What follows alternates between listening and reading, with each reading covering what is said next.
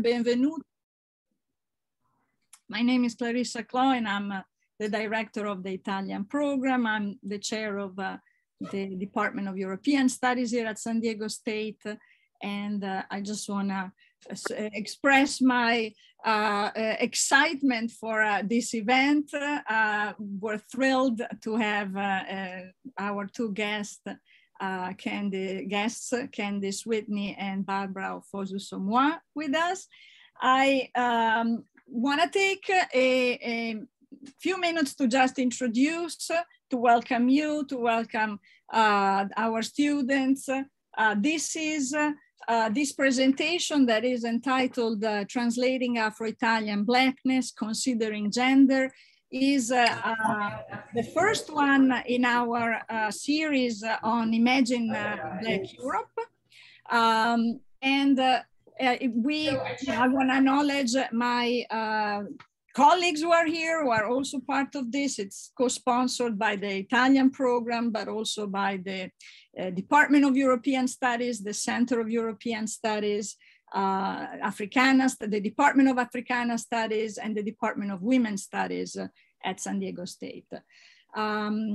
I also want to acknowledge, I want to say a few words about land acknowledgement. San Diego State sits on the unceded land of the Kumeyaay, and that have lived here for millennia. And in this land and across the border is a construction of late.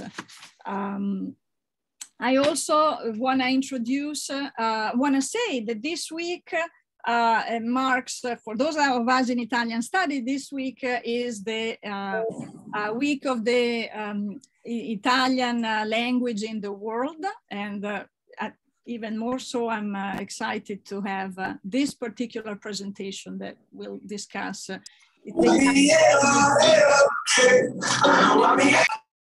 All right. Please mute yourself. I'm going to go ahead and introduce our guest speakers, and then we're going to let them talk a little bit. Okay, so Candice Whitney is a researcher, writer, and international education professional based in New Jersey. In 2016 and 17, she was a Fulbright Scholar in Italy, and she conducted research that explored how the diversity of African women's entrepreneurial projects interrogate and challenge stereotypes about the African diaspora in Italy. She's also co-curator and co-host of the Virtual Salons discussion on Black Italia webinar series at NYU's Casa, Italiana, Zerilli-Marimò, and also, last but not least, Candice Whitney received her BA in anthropology and Italian at Mount Holyoke College. Barbara Ofosu-Somuah is a researcher, writer, and emerging Italian to English translator from Accra, Ghana, and the Bronx, New York. As a translator, Barbara attempts to bring the works of contemporary Afro-Italian writers to English-speaking audiences. She has received both the Thomas J. Watson and also the Fulbright Research Fellowships to investigate the racialized lived experiences of Black people, primarily women, across the African diaspora. During her Fulbright year in Italy, Barbara collaborated with various Black Italian organizations and collectives as they unpack the reality of concurrently embodying both Italian and Blackness in a culture that, this we must acknowledge, unfortunately, still perceives both identities as incompatible. Barbara Ofosu-Somuah has a Bachelor of Arts in Sociology, Psychology, and Italian from Middlebury College. Welcome, Candice and Barbara. Welcome, everybody. This is exciting. Please take it away, share your screen. We are excited to hear from you. Awesome. Thank you so much for joining, everyone. Barbara and I are really excited to be here. For getting started, we're going to do 2 readings to just help situate our talk for today and our conversation. So I put some links in the chat. I'm gonna just jump right on in. Barbara, is there anything you want to add before jump right on it? Okay. Quickly, Candice lost her voice last week and is recovering, so that might be what you might be hearing as well. Yes, thanks, Barbara. Okay, so I'm going to get started with reading a translation that I did by Jada Khan.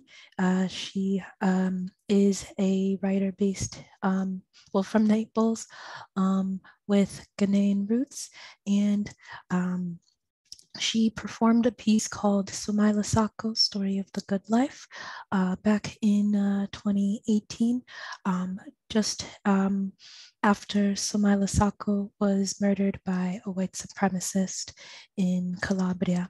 So I'm going to read that to you all now. Now that I'm dying, my face becomes everyone's. Now that I'm dying, first, I become a thief, then a victim of hate, then a thief again, then a hopeless nigger, a nigger without recourse. But at the end of this sad, sad merry-go-round, that renewed stay permit absolves me of all my sins.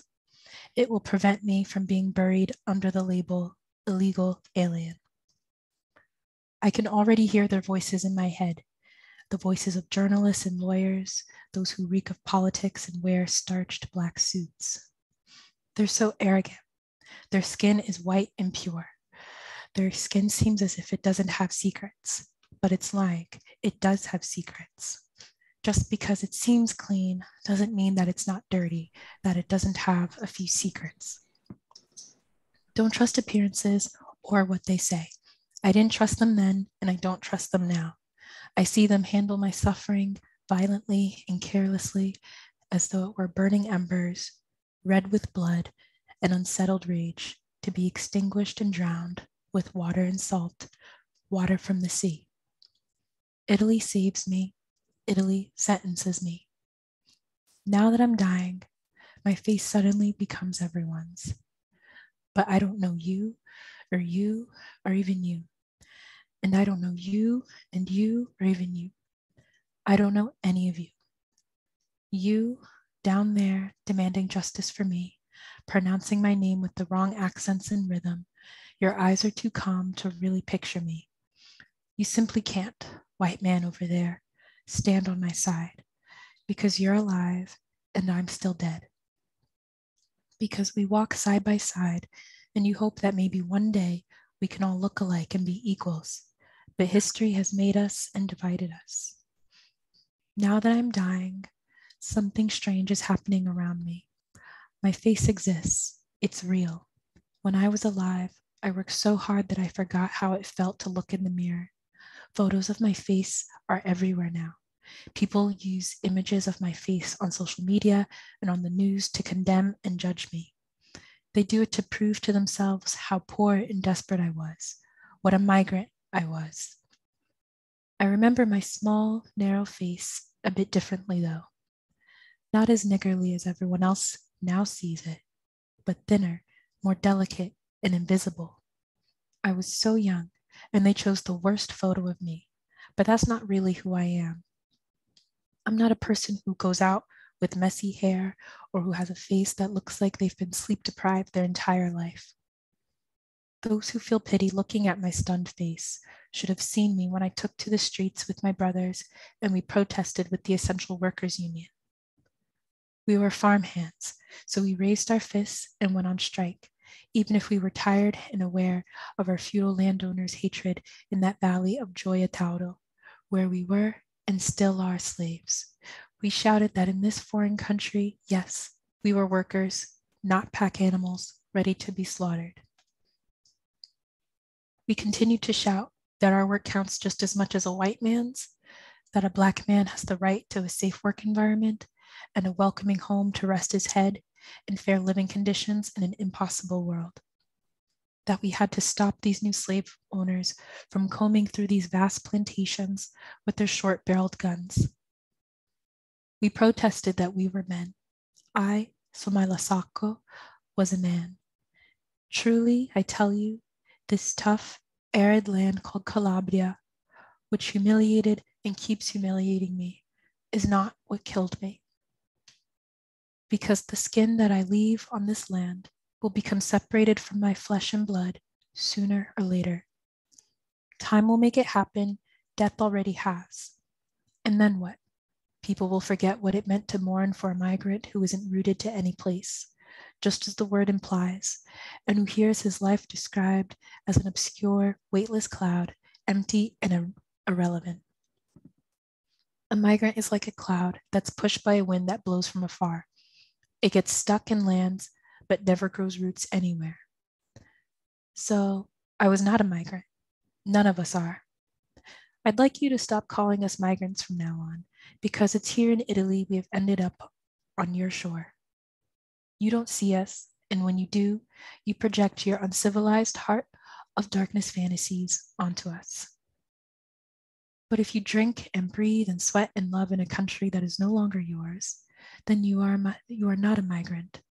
You are a man. Different, maybe, but still a man. No longer a migrant. Tomorrow is already here. Other men and women will die just like me, maybe in even worse ways. And they too will leave behind nothing but their skin, marvelous, imperfect, thick, delicate, the color of the earth that we tilled and nurtured so that it would give us back the beauty of life. We are farmhands, but the people who loved us and were able to resist this assassin that is Europe will breathe life into our skin. It won't be our weak and broken flesh that gives us our lives back, but rather the deep, hot breath of those who believe justice exists, even for a Black man who walks on his own 2 feet. A Black man who doesn't crawl, but walks. The nigger is dead. It's true. But maybe he was stealing. He had a legal stay permit. The motive, they speculate it was revenge for a theft. Revenge, revenge, revenge. And now I'll pass it to Barbara for her reading. So I'll be reading a translation of a text that was written by Marie Moise, who is an Italian-Haitian writer activist living in Florence, Italy. And this is a story that she wrote based on her family's experience of passing as white for many generations in Italy until she discovered her own Blackness. And this is an excerpt from a longer piece. It's called We Cried a River of Laughter. I was born in a family bleached by an unexpected split. I spoke my first words in the language that forced my father, his sisters, and my father's fathers to forget their oaths. I inherited only one noticeable trait of their foreignness, this unusual and unpronounceable surname, Moise, with the 2 dots on the I. But for the rest, born to a biracial Haitian man and a white Italian woman, I was raised to be normal amongst the normals, unlike my father, grandfather, and aunties. For an entire lifetime, I grew up without a past. My family preferred to silence it rather than to confine me to a Black past. Yet I inherited a surname with a slave origin. Moise means Moses in French, and its etymological definition is saved from the water. It is one of those biblical names that slave owners gave to slaves transplanted to Haiti from Africa. With the rite of Catholic baptism, they raised the lives that those enslaved bodies had known before their deportation. The new name, in the colonizer's language, marked the beginning of the new non-existence in subhuman conditions. Moise, saved from the waters. What a more fitting name for a body that survived the torture of a forced transatlantic journey. Once they arrived in Italy, the Moise family began to accept calling themselves by the Italian version, by also pronouncing the surname's E, Moise. The French pronunciation, in which the closing E is phonetically silenced, was reserved for family members who remained on the other side of the ocean. Nevertheless, Normality was my inheritance. And so even though they Italianized my surname, every time I had to create a family tree at school, those severed roots came out. I saw in the strange expressions on the faces of those around me that I, after all, was not a normal person like them. So I began to wonder, and I began to ask many questions. Yet I always received only a few brief answers, as if there were nothing to know, as if there were no words to respond to me, or that those words were too painful to utter. There's white normality, then there is the opposite. The opposite of normal is not merely abnormal. Normality defines who has the power to make you feel wrong, to sanction you as inferior, to brand you as a failure. Thus, the opposite of white normality is failure. I was born white to those who failed to be white. I was born and raised with the implicit responsibility to cancel the mark, hide the unspeakable from which I originated, and break the chain of failure. I grew in the anguish of having to disguise an original shame. I did not learn my father's language. I had never seen his homeland, and I didn't know my family's story. I was white, yet normality was an affliction. Failure is a mark that is passed down from father to child from the colonial era. The colonized, the enslaved people could not meet the full dignity of man, and because of this, my father could never entirely fulfill the role of father. In fact, the only possible version of fatherhood is that of the head of household who imposes his authority on his wife and children. Since the time of slavery in Haiti, only the master of the enslaved, the white colonizer, could be a father. Man is an intrinsically white gender category. The enslaved woman is the only biological parent legally recognized. The Black man has historically been Black because of his failures as a father, because he's a failure as a father. My father was the father until I finished elementary school. Soon he hurtled into oblivion. He stopped dedicating the weekends to his kids or giving money to my mother. He never had any money for us. And when we asked him for some, he disappeared. He'd reappear months later and then disappear again. His father had done the same thing. My dissident grandfather was more often in prison than at home with his family. My grandmother and her children had the task of encouraging him, of giving him the strength to resist by greeting him from beneath his cell window. Once they arrived in Italy, they had only my grandmother's salary. Grandfather found ways to squander it. In the end, soon after they divorced, he also disappeared. I could not learn their language. I am not Black like them, and I knew nothing about their past. Yet there is an illness that I suffer from, which is not whiteness. It's the curse of your Haitian family, my white mother once told me. A type of defective gene, she said, that I inherited from my Black side. I don't know what happened inside of them when they abandoned Haiti. Perhaps my grandfather was already mad when a second before illegally embarking for Europe, he raised a fist in salute to his homeland, for which he never stopped fighting. It is one of the few things that I found out about him from my father. The ignorance of children protected auntie and dad. Still, they only had the length of the transatlantic journey to become old enough to face this new world in its whiteness. I'll pause there. I'll also post a link in the chat. Folks can read more if they want to. It felt important to start with excerpts from some of the work that we're translating. So Candice and I are currently in the process of working on translating a book, the first of its kind that was published in 2009 in Italy. It's called Future. It's a collection of stories, fiction, nonfiction, speculative, creative, etc., written by a group of Black Italian women speaking about their experiences in Italy. And for two of us, two Black women, I was born in Ghana, raised in New York. Candice is African-American, grew up in New Jersey, who found ourselves, right, through our academic journeys in Italy. The story of Blackness and how it exists and shows up and it's embodied in Italy was very important to us. And we found ourselves through our Fulbright, through study abroad experiences, and now through the translation project, really thinking about how does Blackness sort of show up in reality, in the lived experiences of people who are, you know, living in a country that has gone through a historical project of erasing its white history, of its Black history, right? Has really sought out to become white in a process of becoming in attachment to Europe, thus, you know, alienating a lot of people who have come there either through migration, some folk who were there through Italy's attempts to colonize Libya and other countries like that. And so this project that we're working on is really thinking through what that process is.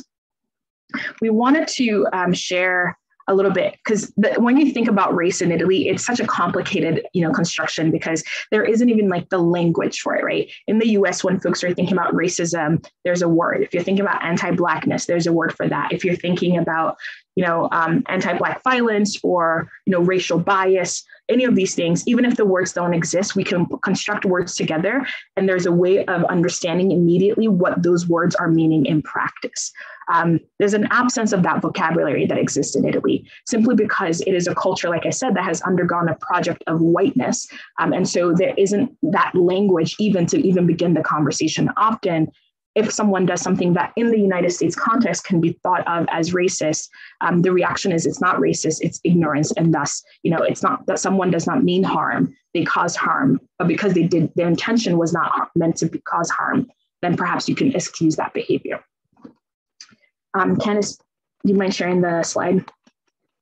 One particular aspect of thinking about racism, race, belonging, identity in the Italian context that we have spent a lot of time thinking about is through politics, right?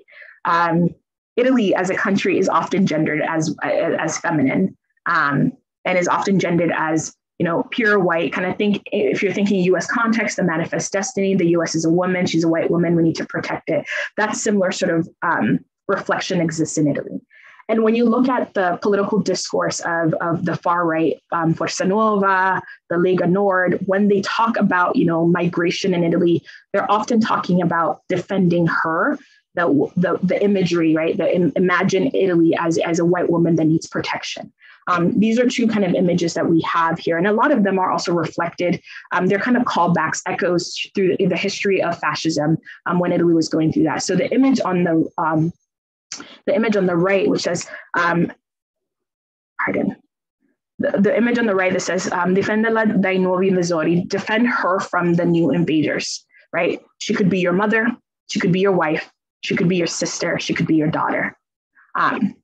And it's often when the discourse happens around what migration means to the cultural context of Italy, it's we need to protect and safeguard this imaginary that we have of a white nation, of a white woman, of a protected space that needs to really be taken care of. And the only way you can do that is from the Black man immigrant. Erased from that discourse often is Black women, migrant women, right? Or Black women, Black Italian women in any context. So Future, this project that we're working on, which is one of many, is really thinking about how do we flip that narrative, right? How do we give women, Black women, or women of African descent who are living in Italy space to tell their own stories, one, and make those stories accessible beyond the Italian borderlands. There's an organization, many organizations have sort of shown up in Italy right now who are doing this work. One of them is Arising Africans. And something that's really important also to think about and consider is often the collectives that are popping up in Italy are usually run by very young people, typically under the age of 25. Now they're aging, right? Because that age group of people whose families arrived in the late 80s, early 90s are now coming of age. And they're really thinking about how do we claim space for ourselves outside of the context of what is being said about us. And so Rising Africans had a campaign a few years ago that says, profughi non sono clandestini, right? Refugees are not illegal. Because what was happening too within the discourse of migration, within the discourse of Blackness or anti-Blackness within the Italian context, was that there's a conflation of everybody who was coming, who was arriving on the Italian shores, or who had been born in Italy, raised in Italy, educated in Italy as an illegal person, right? An undocumented person, thus unwelcome, thus needing to be pushed away. Within that context, you're right, is this sort of connection or relationship to Italy as one white, two Christian, right? And so that kind of idea of we have to protect our Christian homeland, we have to protect this from, do we want Islam in schools? Do we want a mosque in Bologna? We need to sort of stop the invasion and kind of that rhetoric of not immigration, not a change of cultural context, not like an expansion of the capacity of who we are to grow, but like we need to protect our borderlands from any kind of infestation of the other, right? Of the foreign, of the unwanted. And is going to speak to this? Okay. Also, a couple of years ago, there was a fertility campaign. As I'm sure y'all are probably familiar with, Italy's known for having low fertility rates. And so the Ministry of Health, they had put out advertisements for Fertility Day, and they were pretty racialized, as you can already just probably visually, tell from the visual on the left. You have on the left in the image, it says le buone abitudini da promuovere, I cattivi compagni da abbonare, stili di vita corretti per la prevenzione della sterilità e dell'infertilità, which is basically saying up top with the white folks in the back, saying best practices to promote, and on the bottom where you see the Black man on the left, folks with afros, the bad friends to get rid of, correct ways of living for the prevention of infertility and being sterile. So essentially you see this advertisement from the state attempting to affirm that one, behaviors or legitimatizing white folks, delegitimizing folks who are Black, and of course also just associating, let's say, good and bad behaviors with each color. And what you also see is this continuity that who's considered the other is considered to be this infestation, a stain, a macchia to the population. Therefore, it can't be imaginable that the children of immigrants or children of immigrants and their children could possibly be contributing to the population of the nation, which is what you see here on the right, the Riforma Cittadinanza that is led by different organizations in Italy that Barbara has spoken to. So Rising Africans is one. There's also Questa Roma. There are also organizations as well in Rome. Yes, in Rome and Milan. And so it says here on the right, volete più figli, vi conoscete quelli che avete già. Do you want more children? Recognize the ones that you already have. And that is because in Italy, with the citizenship laws, essentially you can get citizenship if you are born from someone who has Italian blood or previously had Italian citizenship. However, if you were not born to someone with Italian blood or citizenship, essentially, you would have to apply, and the earliest you could apply for that in theory is 18, but in practice that could mean years later, or also for some just becomes for many becomes literally just inconceivable. And so essentially you have if I'm not mistaken, just a little bit short of 1 million youth in Italy that are without citizenship. And so what that means is they are permanent residents, they are undocumented. It can just take essentially the whole entire spectrum. However, they live in Italy, they go to school in Italy, they've been essentially living their lives there. And here at the bottom, it says la cittadinanza non ha età. Noi sì, sono 24 anni che aspettiamo. So it's saying the citizenship doesn't have age, but we do. It's been 24 years that we've been waiting. Stranieri a chi, a foreigner to who. So again, just a reminder that folks who are born to immigrants are demanding that they receive citizenship because they live there, and then of course they're all and also I'll stop there. And yeah, what I was referring to before, let's say by blood is considered to be jus sanguinis. There's jus solis, which is you get it by being on the land. There are also debates for jus culturae, which is basically saying if you go to school in Italy, therefore you are culturalized as Italian per se. But what also in the end, this is what I've seen throughout the debates is, right, there's also just a lot of tension ultimately, right, with how, well, citizenship is extremely important. There's also, folks also admit that there are, you know, there's always going to be someone left out when you have citizenship, where then it becomes an even broader debate then of, well, then who are we disenfranchising, right? If you're advocating for yourself as someone who has been living on the land and you get citizenship, and then what about the folks that are called profughi, who are called refugees or considered recently arrived? So there are all these folks in Italy are currently Black folks in Italy are currently addressing these questions through their mobilizing and through their organizing on the ground. Okay, I'll pass it back to you, Barbara.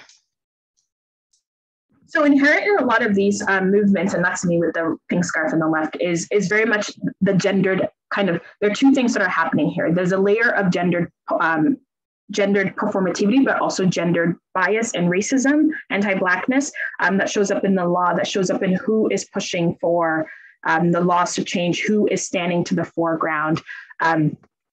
So while we were both living in Italy, something that both Candice and I really participated in was the movement for citizenship. And part of that, right, that move towards citizenship is really thinking about the ways that in these kind of images that we've shown you, this idea of protecting Italy, thus protecting the white women in Italy, whether through reproductivity, whether through invasion of the refugees, illegals, whatever. And I use quotations around all of these, right, because they're definitions that need to be considered and unpacked.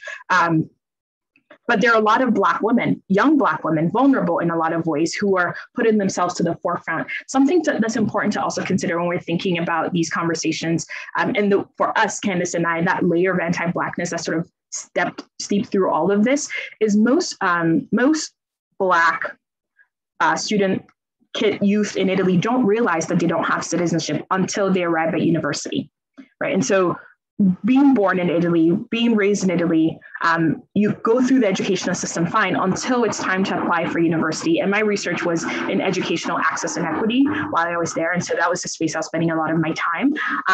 When you arrive at university, you're meant to apply for what in the US, right? If you have an international student coming to the US, they have to apply for a version of a student visa.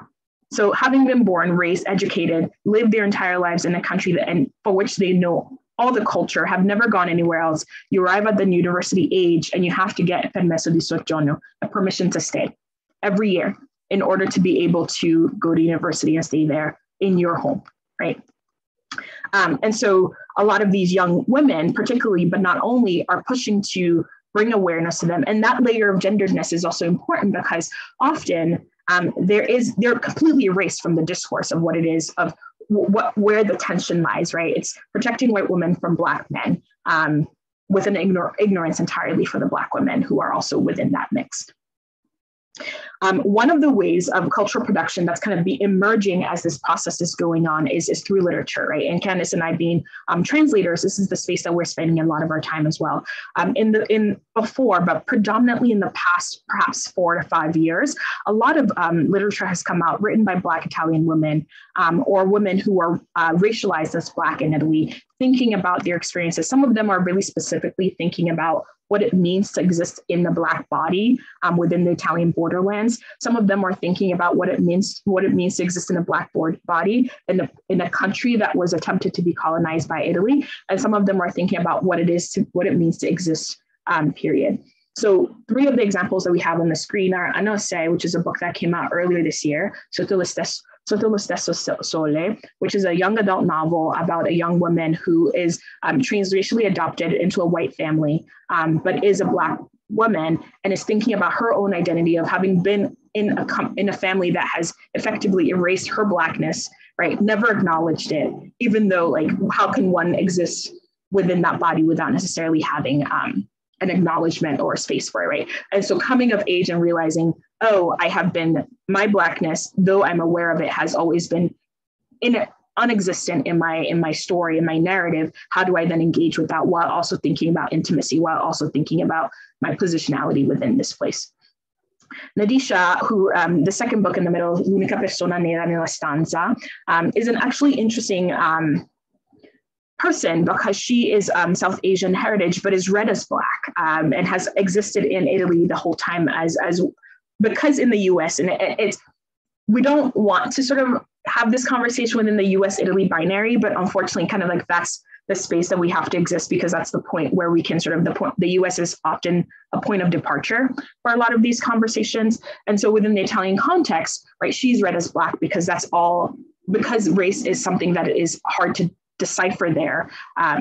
So this book is about, being the only Black person in the room, l'unica persona nera in stanza, and how that experience is to navigate those, right, while also understanding her South Asian identity that is erased entirely from that mix. Igiaba Scego is an author that perhaps some of you have heard of, who's right now probably the more prominent Somali-Italian writer who's thinking through, talking through racism, colonialization, racialization, both from young adults and for adults as well. And then we have a few others. Marilena, the first book is actually quite interesting. Her father was an Italian fascist who went to, I believe, Eritrea doing the era of fascism, met and fell in love with a Black Eritrean woman, had a daughter. They moved back to Bergamo, probably the heart of fascism in Italy. And so she grew up as a biracial woman in the household with a father who was very outspokenly fascist, racist, but obviously loved his Black wife and his biracial daughter, and that conflict of existing in this place where we cannot talk about my identity because we don't have the language for it. And we can produce violence while at the same time being subject to it ourselves. These are two other books that recently came out. Well, Poi Basta came out, I think, a couple years ago at this point, maybe two. And this is a manifesto written by Esperance Hakumizima Ripanti.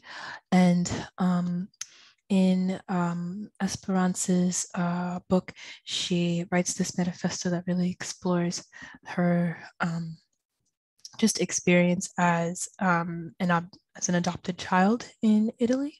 And then Ladri di Denti is a series of stories and essays written by Giada Khan, and a good amount of the stories are situated in the area of Naples and Castel Volturno, where Giada is from. And then here we have Future, the book that Barbara and I are translating, Oltre Babylonia, which was written by Igiaba Scego, translated by a good friend, Aaron Robertson. And so you can read the translation of this book, Beyond Babylon, published by Two Lines Press. And then La Linea del Colore. Oh, sorry, I didn't describe Oltre Babylonia. Oltre Babylonia is this really interesting weave of stories about a group of women who are between Italy, Somalia, and Argentina. And it just unpacks all of these national traumas that weave throughout their lives, specifically national traumas. And then La Linea del Colore came out in 2019 or early 2019, I think. And this one follows the story of La Fanu Brown, who is a woman who travels from the US to Italy. And you can read more about her story. It has a lot of, it's a great book for historical fiction fans. And this one is coming out as a translation, but the specific date that I don't have and publisher I don't have. And I just also want to quickly add before we move along, these are just like recent books that came out, but folks in Italy have been publishing stories for, as long as they've been able to get published, as long as you're able to write. And I think that what we're trying to also just indicate through this is that these are examples of texts that are making it to, let's say, broader audiences, especially through like social media. A lot of these authors already do have strong social media basis compared to, let's say, publishing in the in the 90s or the 2000s, where folks were definitely writing, but the space was just different. Okay, and that concludes our presentation. I think there was one other that we wanted to talk about. So we've talked about kind of where we came from, how we got to Italian, how we started asking some of these questions and where these questions come from. And one main thing kind of that we wanted to share is we chose literature, but not only as the culture production within which we wanted to consider race, racialization, identity, and belonging in Italy, because often, again, even though we don't want it to be, the US becomes a point of departure when we're talking about racism and racialization. And the language often that is leveraged for having these conversations is US centered. And that is what it is because of where the US kind of stands in a lot of these things. So a lot of our projects, beyond translating into Italian, out of Italian texts that are being written by Black women predominantly, but not only, is because it is our effort to sort of expand the idea of where Blackness exists, right? When considering Blackness within and across the diaspora. Often when people think about Black folks in Europe, they think about the UK, perhaps France, maybe they think about, Germany, but an expansion beyond that. Italy is not a space that people often think about when they think about a multiracial identity, the context for which that is possible or impossible. I apologize, there's a metro, there's something outside my door. The context that makes those possible or impossible. And so within our efforts to translate them, right, it allows for, particularly with Italian departments, but not only language departments, culture departments, to think, how do we expand an idea of where diaspora can exist, right? And how do we leverage diasporas in conversation to allow to think where there are similarities, where there are differences, and where there are homes. For Candice and I, because we are co-translators, we spend a lot of time sitting with each other through these conversations. Both of us came to translation from social science backgrounds, right? I studied sociology, psychology, Candice sociology, Italian. And we arrived at translation almost out of desperation. We were in these spaces, we're having these conversations, but outside of Italy, people are not thinking about, what a burgeoning culture it is to be Black in Italy, right? And then within Italy, there is a rejection, right, within the narrative of what one can be Italian, within the images that we even showed you, who can claim Italianness, Italianità, who can, claim an affinity for it, and what that can look like. And often when folks who are attempting to claim it at the same time attempt to sort of critique it, that experience exists here too, where it's like, well, then why don't you go back to where you belong? For many of these people, that is where they belong. That is the only home they've ever known. That's the only language they have access to. And so our work often when we're talking to each other, when we're translating some things, like even in the excerpt that Candice read, the Italian version does not say I am a man. It says io sono una persona, mi sa. And no, dice che sono un uomo. Sono un uomo. And uomo is in some ways an ungendered word. If we were to translate it, it could have been I am a person, right? I am a human. But there's a decision that was made, Candice, and perhaps you can talk about it too, about choosing to gender it, and personify Somalia Sacco as a man within the discourse of the translation and the effort to make his story accessible outside of Italy. Yeah, so for that, like you shared, Barbara, I did go back and forth about you making it I am a man, or I am a human being, or I am a person. And just through conversations with different translators, I settled on I am a man for a few reasons. One, I was also just thinking about like the phrase I am a man in the context, at least of civil rights in the US, but also in Italy. To say that I am a human being is pretty contested, because folks in Italy, if they're claiming that they don't have race, then we're all human beings, right? Then we're all monkeys, that's what they say.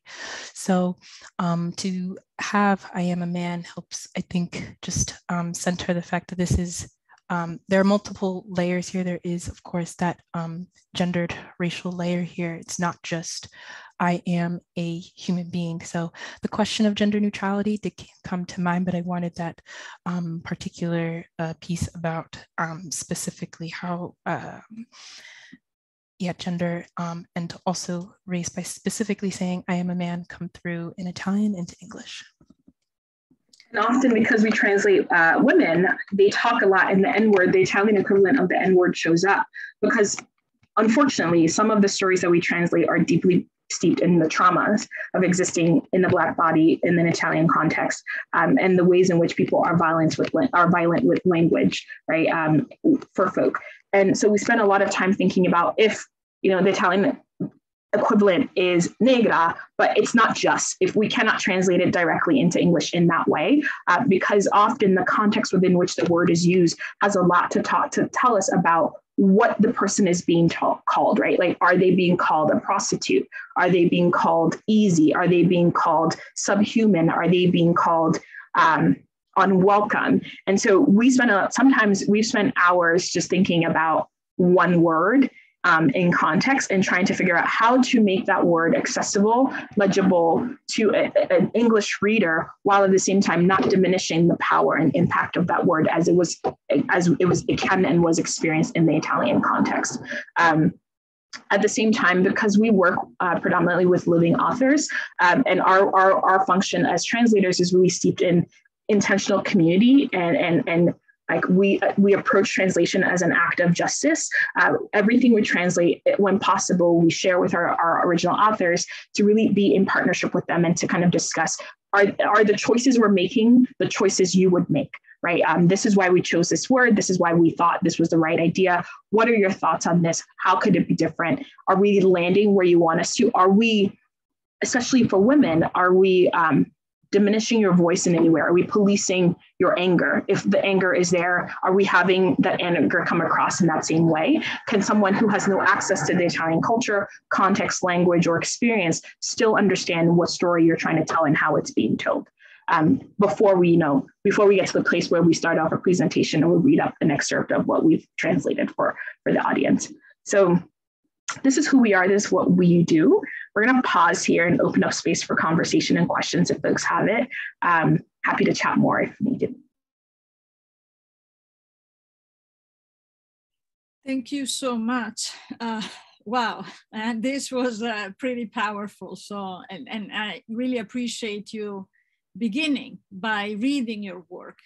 You just mentioned, Barbara, that both of you came from social science background. I was actually pretty struck by the way that the power of the English language, the way in which you were able to capture in English the pathos, the passion and the trauma and the anger, like you said, of the authors as well. So thank you so much. I really appreciate. I have some questions, but I want to make sure that everybody here gets a chance to ask questions, and hopefully our students as well. But everybody who's here, please unmute yourself and feel free to ask the questions, or if you have asked it in the chat, let me double check. We're pretty flowing here. So please feel free to unmute and ask the question. Sonia? So yeah, thank you so much for the incredible work you've done. I have a question about the il linguaggio inclusivo, that it's being, it's pretty new in Italy, and I've noticed that Future is published by FAQ, which is one of the few, publishers that use the inclusiveness of the language, meaning that, instead of using the plural men, masculine plural to indicate, a public of people, then they started to use the schwa, which is one of the phonetic sounds for the singular, and the long schwa for the plural. So I was wondering, do you use that kind of, how do you translate that kind of language into English, or does it challenge you more? Is that an additional challenge that you find? I'll jump in. When reading the text, the stories, all of the protagonists do have the endings of like the standard endings in Italian. But there's one story by Alessa Herrero called Eppure c'era un odore di pioggia, and yet there was still a smell of rain, where throughout translating and in conversation with the author, there are gender fluid characters, and so we've just like discussed with the author how to address the pronouns of one of the characters. Well, actually all of them, but in particular there was one that has a role at the beginning, and in the Italian, it actually wasn't as clear as you would. We had to actually speak with the original author to actually tease out what the pronouns were and what the just to get more of an understanding about that particular character. But we talked about all the characters with the author to make sure that the pronouns and the way that we situated the characters themselves throughout the entire story was honoring the way that the original author wanted the characters to exist. I think that's the bigger kind of, our process is always,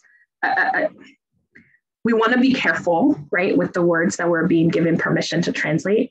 And so in as much as we can do that, future schwa actually is fairly new. In the last 2, maybe years, I think is when it's jumped to prominence, probably in the last year.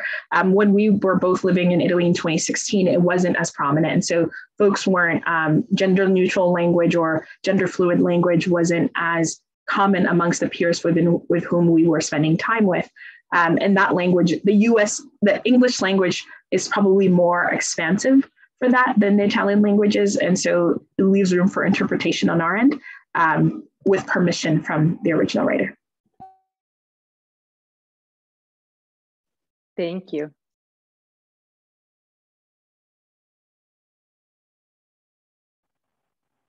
Hi, I'm Anne Donade. I teach in the department, and my work is on similar issues, but in the French context. And I very much, I found the text that you selected very moving and representative in very different ways of the richness of this literature. And I really appreciated your comments about the complexity of the translation, of trying to render context, terms from one context to another, and trying to find sort of relevant references that could speak to an American audience, but still retain sort of like something of the original context. And so I have like a specific question and a more general one. The specific question was when for the first story, when the character says, "You project your heart of darkness fantasies onto us," I was wondering if heart of darkness was the reference in the original, or if that was kind of like a transposition for something that we might know over here. And then the other question more generally is, are there some new concepts that don't exist in the US that some of these authors are creating that we might want to think about or know about here?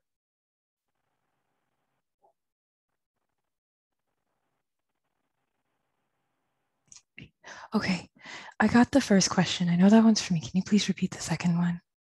Sorry, I found myself like wheels turning. Please repeat the second one. Sorry, yes. So yeah, the second one is, you talked about how we have a language to talk about issues of racism in the US. We've been thinking about those issues for a very long time. We've had a lot of scholars and activists who have created concepts, but I was wondering if there are some new concepts that maybe are developed, or new terms that are created by the writers who you translated that we might want to know about, like want to learn from them in terms of new ways to conceptualize things or new terms that may be helpful. Okay, thank you. So I will reply to the first one. I'm going off of memory. I think it was Heart of Darkness, but I'm gonna have to double check. I think it was. The second one, I think for me, the largest, I won't say the largest, but a takeaway that I've gotten from just approaches is, the question about like how to approach questions of, how like labels and how claiming something before someone claims it for you. And so Barbara and I have used African Italian or Afro-Italian. We've seen it hyphened, we've seen it unhyphened. That's a relatively new label. Folks have started using it over the past couple of years, especially just due to like online conversations. But there are different ways that folks identify, and there's still a lot of just conversations about it, right? But essentially the question is, what do you claim before someone else claims it for you? What I've learned from women who are doing the work is I've noticed the way that they will describe folks is just by saying like Afrodiscendenti, which I would say is like African descendants. And I think the good thing about that is it provides space for folks without assuming that folks claim a certain way. For example, Jada Khan has a piece where she says, "Don't call me Italian." That's the title, which Barbara's very familiar with because she translated that one. You'll have writers like Igiaba Scego who will say it. Well, they've also spoken about their tension with it. You'll find other writers who will take on the term, but then you have others who Barbara, who I translated, right, Jada Khan, who may fit under the umbrella of African Italian or Afro-Italian, but she rejects that term. So I found African descendants to be helpful, but I'll also pass it to Barbara. Yeah, it's an interesting question because the process of creating language is happening right now. I think whereas you mentioned within the US context, perhaps even in the French context, and in other contexts of other languages, maybe there's a process there for which to pull a pre-existing term, redefine it. In Italy, the words just haven't existed. So one really quick example, Candice and I, when we're living in Italy, we were invited to a conversation in a loft in Milan where there were a group of Black Italian folk, about 20 to 30, who were literally trying to decide what to call themselves. Like, are we Afro-Italian? Are we Italo-Ghanese, Italo-Somalo? Like, how are we, where does the hyphen exist? Is there a hyphen, right? Do we have a collective term that connects us, or is creating a collectivity amongst us in some ways diminishing our individuality? And these are conversations, right, that when I think about it, the resonance for that is perhaps during the civil rights era in the United States, perhaps like post-colonialism in France and other places, but in Italy it's happening right now. So perhaps if this question were to be asked a year from now, we might have a very different answer than we do right now. Thank you. Sorry, just to go back, and it said in the original Cuore di Tenebra in Incivilità, and so I translated it as Heart of Darkness, and just looking at the text that's titled that and what it's evoking and what Jada was attempting to evoke through that piece. Yeah. So it was a reference to Conrad then? I took it as a reference to Conrad, and then when I spoke with Jada, it was fine. Yeah, thank you. I see a message in the chat from Jennifer Voigt. Does Jennifer want to ask the question directly? Oh, Dr. Chow, it was not a question, it was just the comment. It was just the comment on the perspectives that were presented by the author, but put upon as being the perspective of somebody else. And it's hard to hear that sometimes because I don't share those perspectives as a white person. but I think we all have to have these as we all have to share all of these so that we break down those barriers of this is how a white person is or thinks, this is how a Black person is or thinks, this is how an Italian person is or thinks. So it wasn't so much a question, but a comment. Very amazing, ladies. Just,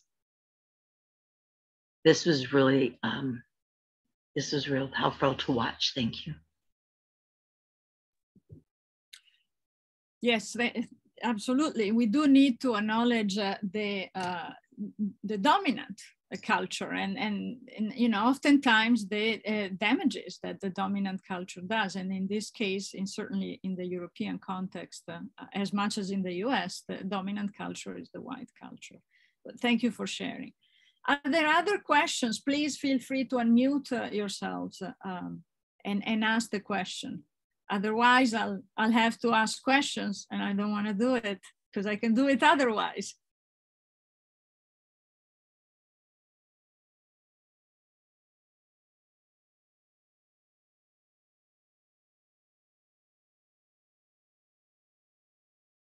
So there's a question in the chat, a bit of a lighter question, but for myself, the greatest difficulty when it comes to reading Italian literature is getting through all the idioms, references, phrases, and general language that only someone growing up in Italy would know. How do you as a translator work around things like these? That's great. Me personally, I have, when I'm translating, I have like 8 dictionaries open. Like when we're talking tactically, how do you translate?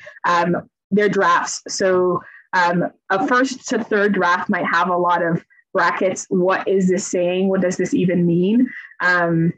And that's also the beauty, I think, of co-translating. Candice and I came to Italian at different times for different reasons. And we've lived in different places in the country. And so our access, even the way we speak Italian is a little differently. I learned Italian in Tuscany. So I have a bit of a Tuscan, dialect kind of in there as well. Candice learned Italian in Bologna.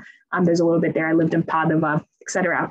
And so beyond kind of like the getting the words translated as much as possible, and using dictionaries as much, I think the other part too is our collaboration. No translation have I ever done has gone into the public without Candice taking a look first, as at least my alpha reader, right? And then from there are other few people who look at it. Up till now, I haven't yet done a translation that has gone public without the original writer, author taking a look as well. It's important to me, even if they don't speak Italian, even if they don't speak or read English, for me to talk them through what my thoughts were and explain it. If it takes 1 hour, if it takes 8, that's important.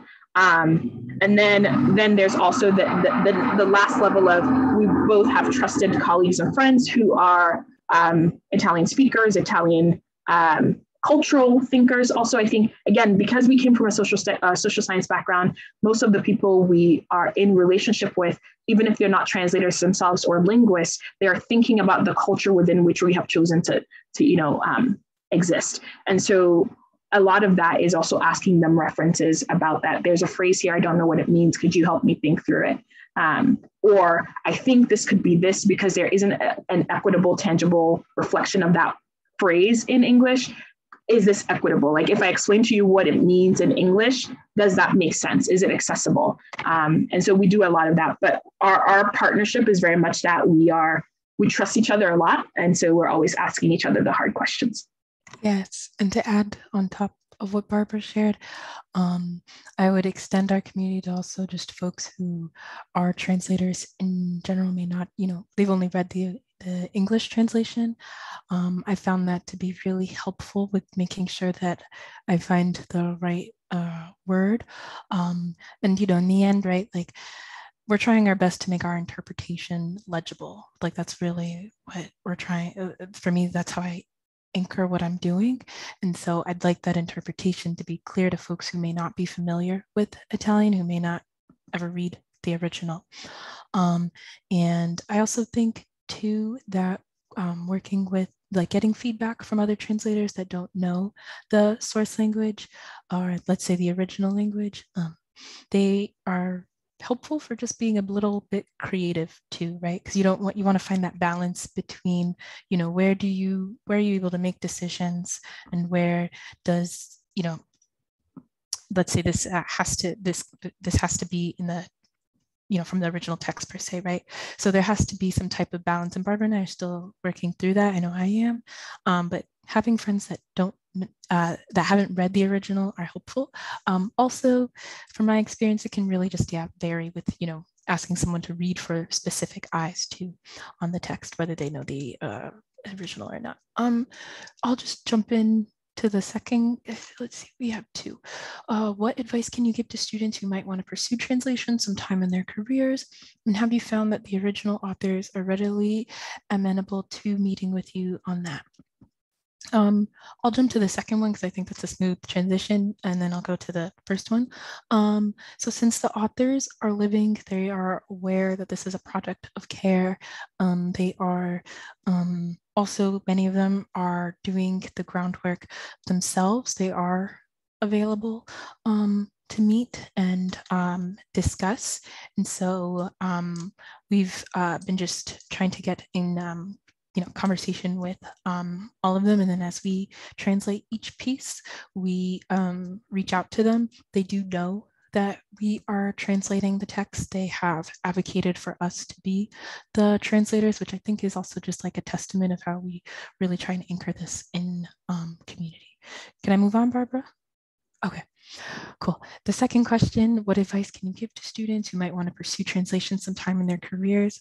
I'm going to be frank and I'll just speak for myself. I have a full-time job in international education, and I do translation for me as a project of care. You could call it labor of love if you want, despite, of course, all the tensions with that and capitalism. But I am able to do translation because I have another job that allows me to do it. But there are full-time translators. I just am able to select projects that allow me to do the projects that I want to do. So there's a certain privilege I'm trying to evoke, I think, with my experience and choice, but I can't speak for other translators. Yeah, I think for both Candice and I, we both have jobs that have nothing to do with language or translation, and that allow us to eat. I think that's like a real thing, right? Neither of us, and I think it's been interesting for us because as translator, we came to translation with a really clear and firm politic. And our politic is we want to make these stories accessible. Our politic is we want to always be in relationship with our original authors. Our politic is that we want to be careful and with care when we're translating. Our politic is that we are centered always in justice work. And so because these are our politics that allow us to really be intentional about the things that we translate. We're not translating because we want the fame. We're not translating because we want, the money. Translation will not get you a ton of money. But if you are someone who's interested in investing in translation or curious about it, I would say try, because what we also realized, it took me almost 4 months to translate my first story. It's a lot. It was just an arduous process with lots of drafts and lots of people taking a look at it. And then from there, it kind of kept going. A lot of people talk about translation being an incredibly lonely process. It hasn't been for me, because I have Candice and we collaborate, we translate together. And when we say we're collaborators, we haven't yet translated the same thing at the same time. We're each working on our individual projects separately from each other, but we're always in conversation with each other while we're doing it. Some people translate in tandem and we're not that kind of collaborators. And so it hasn't been lonely for me, but it's because we've been intentional, right? We're clear about the why behind it. We're clear about what we want to get out of it. And we're clear about with whom we want to do that kind of work. I have a question for you on that topic too, that just came to my mind. Before women were actually allowed to publish and write literature, that their main job as in literature and writing was translating. And sometimes, like I think about Mary Pembroke, who translated the Psalms in the 1500s in England. She brought a lot of, herself into the translation, and she actually choose the words so that, the discourse was going to another way. And she actually you know, that was one way for her to bring her like womanhood into literature. Although she was, you know, every translator is a second, well, how do you say, like, it's not the, you know, you don't really note it in the book. I mean, the author is the one that you note, but the translator is the second, I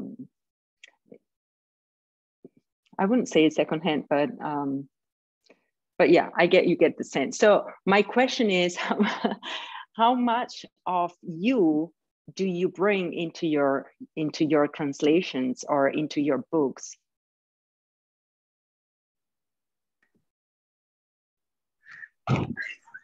Candice, I was like, how much of us ourselves are we bringing into it? All right, I think I'll start with, Barbara and I, like Barbara shared, right, we have a very clear politic that guides our work. And I think that ultimately just, yeah, is embedded within how we approach it, how we do it. Again, like, at least for me, the translation is an interpretation that I'm trying to make legible. And the way that I do it is guided by the fact that this is a project of care. And I want that what comes on the page is, you know, well represents the author's ideas. So, I mean, I know, and I think also like this question to me also just sounds like, should the translator be invisible or not? And I personally don't think that the translator should be invisible, because we're doing the work, right? Like, we're part of this process. And I think what Barbara and I have been doing is we've been talking about our work is we've made it like very clear multiple times, right? That we are translating this is what's guiding us. And so I think, you know, for me, I see Barbara and I as also like, we're not making ourselves invisible in our process and our work invisible. And when I hear that question, how much of yourself do you put in it?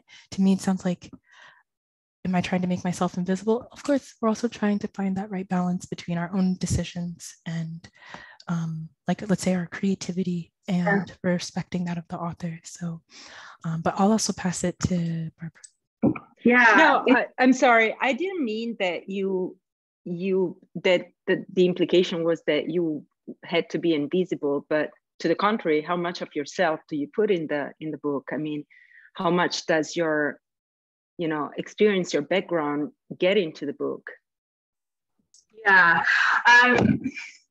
it's like such a hard question because I think for us, we're choosing the works that we're translating, right? So because I'm always choosing what I want to translate, inherently myself, who I am, and my politic, as we've talked about, is inherently embedded in the translation, because I'm choosing to translate a text written by a Haitian Italian who has spent her whole life passing as white while kind of unpacking her identity, right? I'm choosing to translate a text by a Ghanaian Italian woman who's saying, don't call me Afro-Italian. The only place I have ever migrated was from my mother's uterus. Like, there's like very specific, and like the writers we translate generally are actually, I don't want to say angry, but like they have really strong feelings about how they're seen and how they exist. And I think they do because we do, right?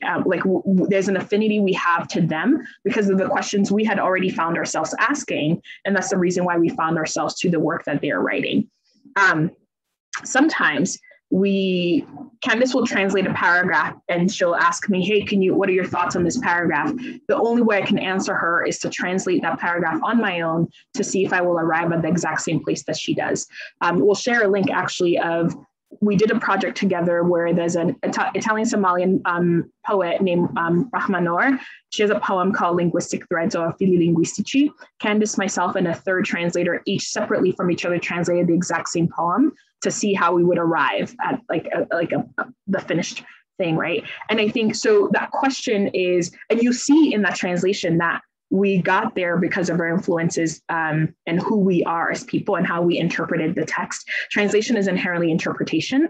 And so who I am inherently decides on how the rendering that becomes possible, if that answers your question. And at the same time, like, we're trying to figure out tone. Like, all of my authors have different tone. The one that I read, she is a Fanonian scholar. She spends a lot of time reading Frantz Fanon. And so she's very heady in her philosophy. So I have to figure out how to sort of really render that like headiness of thinking about, philosophy and, the fact of Blackness and whatever, and then pivot immediately if I'm translating somebody else who's like a comedian, right? And is not really interested in the philosophy, but is interested in the sarcasm, which are not the same. And I have to kind of make sure those different distinct voices are distinct for the reader.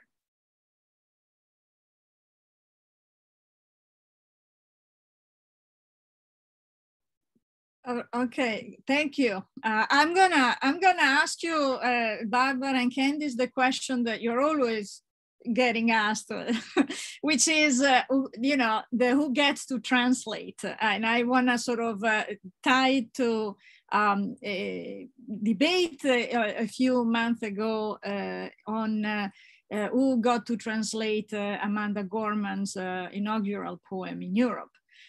Which sort of became a cause célèbre. Do you have to be Black to interpret? Like the intentionality. Sort of, I wonder whether you want to offer some ideas about this particular topic as well, because it is the politics of translation. It is there regardless. Like we are making decisions and we're making deliberate decisions, and as you have pointed out as well. But there is also a particular like political view and point of view that has been invisible, has been unacknowledged, that has been damaged, that we also want to honor, that we also want to bring up. So I wonder whether you want to sort of add to this debate of who gets to translate. Candice, I'll pass it to you. All right. So, I mean, I think for Barbara, I'm going to pass it back to you. Because Barbara gets to it much faster and better than I do. I'm going to pass it to Barbara. We're going to say the same thing, but Barbara's going to say it in like a couple sentences, and I'm going to say it in like 2 paragraphs. So this is also thinking about co-translation, right? We have very different personalities and very different ways of communicating. I think and so the partnership works because we're very different from each other. And so our interpretation, back to your question, Sonia, how our individual selves kind of shows up on the page is distinctly different because of who we are. And you can tell even when we work on the same projects. So the question of who gets to translate, I have been known to respond to that as it's kind of a lazy question, right? Because often it's framed as, well, if Amanda Gorman, being a Black woman, is translating, and there was a lot of outrage because a white person was brought to translate them, should only Black people, or should people of similar identities translate others of similar identities? I do not believe so. However, if you are going to translate a text, no matter what it is, and I think often translation is it's beneath the surface. Maybe what you were trying to imply a little bit, Sonia, it's beneath the surface because what is often put on the page is the author, right? And then the translator who rendered the language and story accessible is often invisibilized. Even though they have as much power, they're in fact a co-author of the work once rendered in a different language. I think if, no matter what it is, if it's like Peppa Pig, or if it's, a translation about, the Haitian Revolution or whatever, the translator, I believe, should do the work of understanding the context from which they're taking that work and the context to which that work is going to land, right? And if you are a translator who does not necessarily have the similar identity to the original author, you need to understand, are you the right person to be doing this work, right? Something that I often ask myself is, am I the right home for this? When we were starting Future, the project, Candice and I both read the book in its entirety, and we picked the stories that resonated with us individually. That's a choice that we wanted to make. And we made that choice because if I'm going to be spending months and months on a story, I want to make sure that I am doing a good job, that I'm being careful with it, and that when other people have access to it who never knew what the original was, that I was careful enough that they are able to arrive at the same place I arrived when I first read the original text. And so who should get to translate? The person who's willing to do the work necessary to understand what is being translated, to understand their own positionality within that process, even before they put pen to paper and do that work. Thank you. Thank you, Barbara, and Candice for sharing this. Please feel free to ask other questions. I do want to ask a follow-up question, which is kind of piggybacking and relating to what Anne Donaday, my colleague here, asked you before, and it's translating the other way around, because of course you have taken up this job as a labor of love or a labor of care, as Candice has characterized it. But I also want to mention that in Italy, a lot of your peers in Italy have done the other way around of translating works, English works into Italian, works by Black scholars, for instance. So I wonder whether you can also talk about this, because this is the politic of translation becomes a way of embracing also a particular culture and wanting to, we've commented on the fact that, perhaps there is something that Europe, and in this case in particular, Black identities in Europe or in Italy, can actually contribute to the discussion around Blackness in the diaspora. But in Italy also, Afro-Italian Black youth wants to is translating works by African American scholars in the case specific. So I wonder whether you were just offering also the Saidia Hartman work has been translated. So I wonder whether you can talk about that as well. Thank you. Yeah, I think like what I mentioned, we came to it. Well, Candice really said it really aptly. It's not a labor of love, but it's an act of care. I think on the flip side, it's actually like a labor of protection. So Marie Moise, whose work I translated and read out loud, translated Angela Davis's Woman, Race, and Class from English to Italian. Saidia Hartman's work, Lose Your Mother, has been translated. James Baldwin is being translated. Toni Morrison is being translated. A lot of these things, right? And people are doing this work because and this might be a bit of a roundabout response to your question, Clarissa, but when George Floyd was murdered last year, and the movement of Black Lives resurged, resuscitated effectively across transnational borderlands, what happened was that people in Italy were also taking to the streets to protest racism in the United States. And Black folk and non-white people in Italy were saying, but what about us? What about here, right?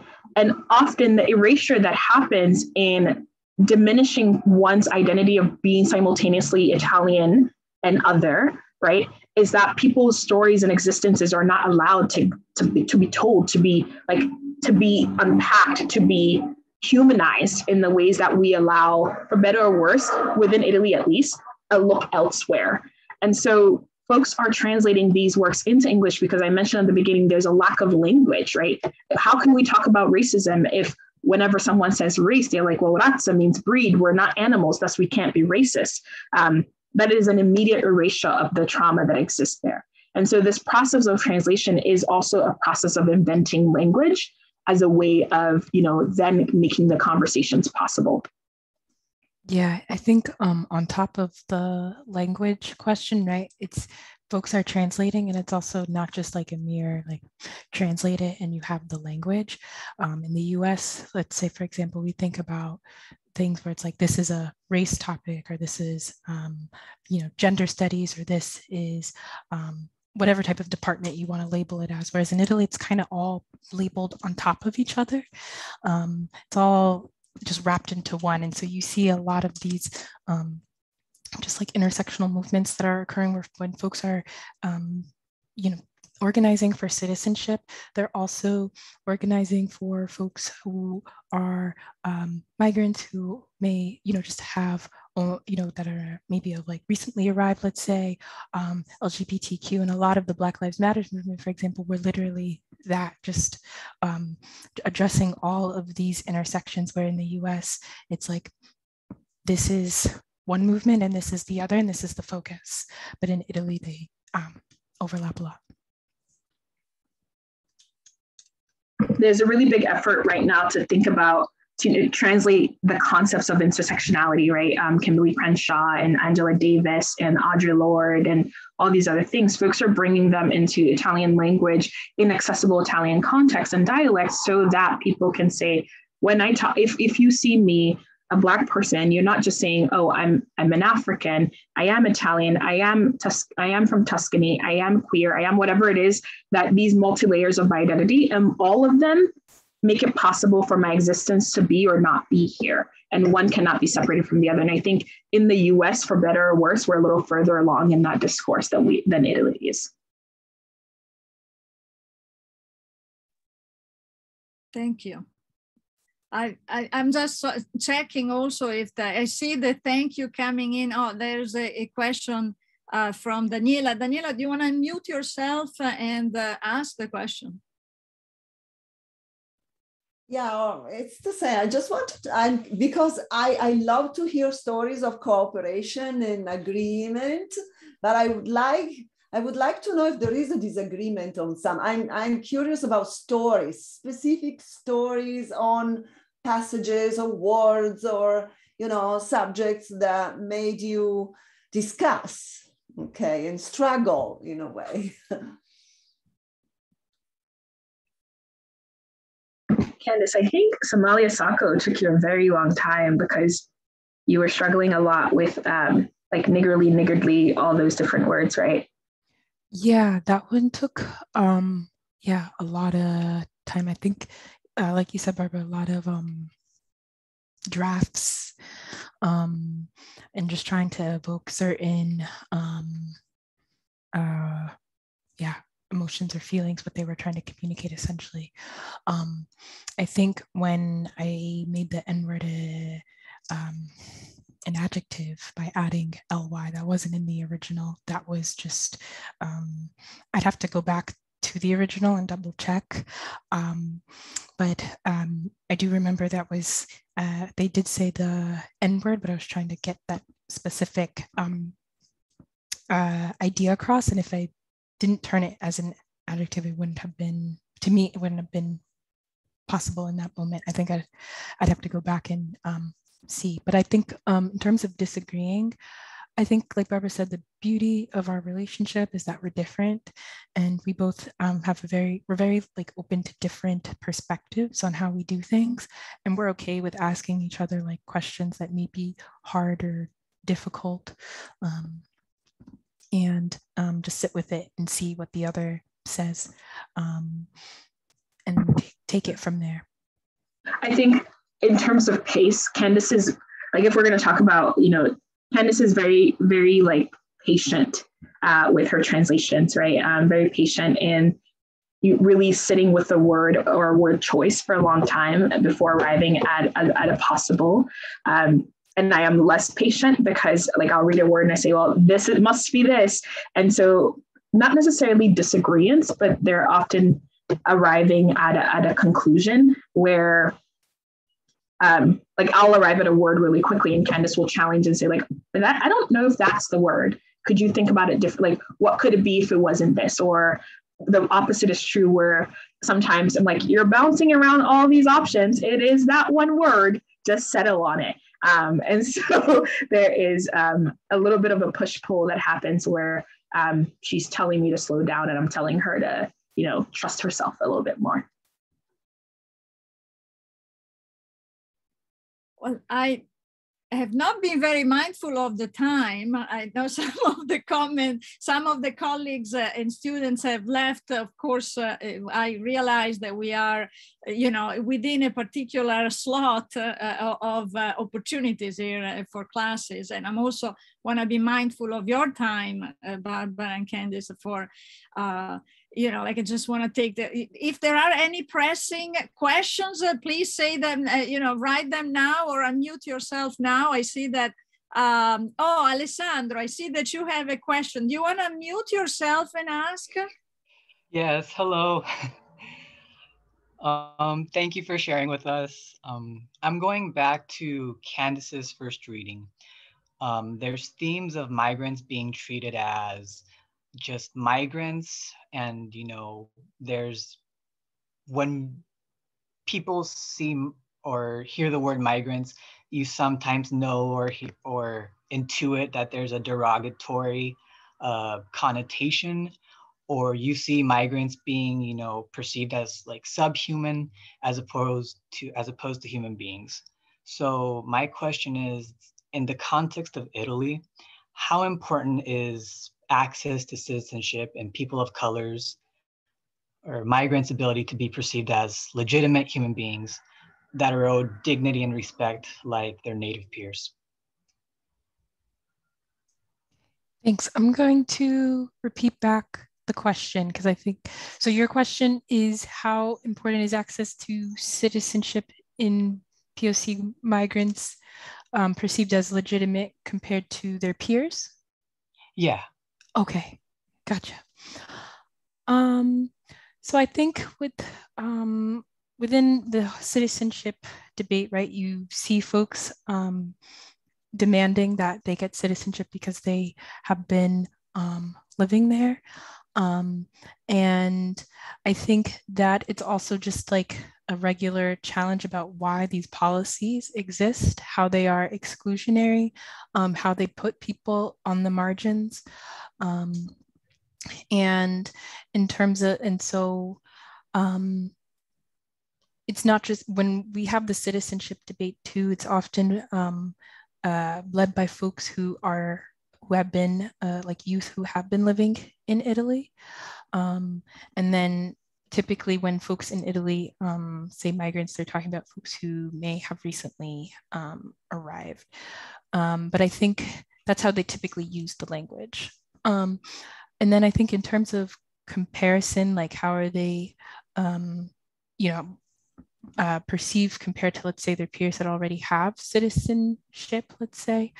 I mean, I think citizenship in Italy is often just, equated to like whiteness or like this type of default race.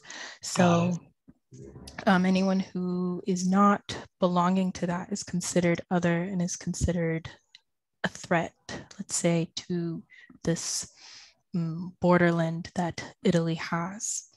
And so whether you are a youth demanding that you have citizenship because you've been living there, or whether you're someone who is working in fields collecting vegetables and fruit, for example, so that way the nation can survive. There are all of these, essentially, if you are not white, you're considered a threat, but nonetheless, this borderland survives on you not being recognized as a citizen and also as an individual. So right. I hope that answers part of your question. Can I add something to you?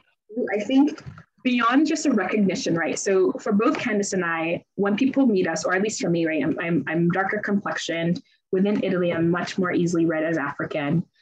When people immediately meet me, the way they treat me shifts immediately if I introduce myself as being from Ghana, or if I introduce myself as being from New York, right? Having grown up in the United States. So kind of thinking about the question that you're asking and kind of what Candice is talking about too, it's the perception of legitimacy or being legitimized as a human being it's not just like, oh, you have the papers, thus you're human, but it's also like, how do I treat you? Like, are you taking up space that is supposed to be mine? But then there's other thing where it's like citizenship is tangible. If you are not a person, if you don't have citizenship in Italy, you cannot do Erasmus, for example, which is like a very like tangible part, like coming of age process for many European youth. If you do not have citizenship, you cannot, you know, if while growing up, your family which immigrated from Nigeria, whatever, had a hard time because racism in Italy is real and people can't get jobs. And even if they do, the economy is not great, so they can't get money. Their family says, we're going to send you to Nigeria for 6 months because it'll help us be able to sustain life here. Your timeline starts all over again, right? To acquire citizenship. And so there are really tangible ways beyond beyond sort of like, I see you as human because you have the papers. It's like, I am able to move through space in very real ways because I have these documents that acknowledges me as existing and being part of this cultural, fabric that is considered Italian. Got it. And if I can add to that, a lot of it has to do also with fame and how much money you have, because I don't think anybody has a problem with Balotelli considering him like Italian, because he plays in whatever team, like I don't even know, or like KB Lane. I just recently read an article about KB Lane, who is not a citizen. He is like one of the G2. However, because he was very famous, or he became very famous, I think he is one of the first TikToker in Italy. Now they're willing to grant him citizenship. So I don't know where that has to do a lot of also with how much money or power you have, or how much a celebrity you became, unfortunately. Well, part of even being able to, beyond kind of like, okay, your timeline has hit, you are eligible for citizenship. Citizenship is inaccessible in Italy because of financial restrictions, right? You have to have a certain amount of financial, like money to your name. So there are communities of people who pool their money together. Candice is up for citizenship. Let's all put our money in Candice's bank account so Candice can apply for citizenship and prove that she can survive and has the money. Great, Candice got citizenship. Now let's move all our money to Clarissa so Clarissa can do the same thing. There's like an inherent need. There's two things happening simultaneously. The fight for citizenship and the access to it really requires that people be in community with each other. And at the same time, the system is set up in a way that it alienates people from each other, right? And so both are true at the same time. And there's like a lot of tension that exists there. We've been going a while. Are there any final questions? Thank you, Barbara, for taking leadership here. I think we should stop here, though. I think it would also be the case that we'd love to have you back. I can already see this happening as well. This has been fabulous. I just want to thank you for your work, for your generosity in sharing it with us, and everybody, even those who have already left, because I know they've got other stuff going on, as we all do. Thank you so much for the work you do, and I hope we'll stay in touch. And thank you, everybody, for joining us. Thank you.